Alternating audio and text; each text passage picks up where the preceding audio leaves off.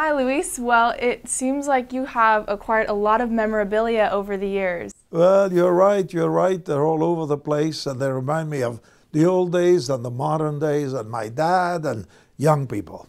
Great. Well, can you tell us about one item on the shelf that means a lot to you? Oh, yes. That one photo there is me in New York City at Central Park hugging Matt Redman. Matt Redman is the famous worship leader who wrote the song 10,000 Reasons, Praise the Lord, O my soul. He was converted in 1984 in a London mission just like that one.